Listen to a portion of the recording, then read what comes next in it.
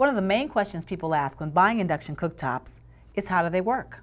An induction cooktop holds a series of burners called induction coils. These coils generate magnetic fields that induct a warming reaction in steel and iron-based pots and pans. This way, the cookware itself heats the food and not the cooktop surface. Keep in mind, induction works best if the bottom of the pan is flat.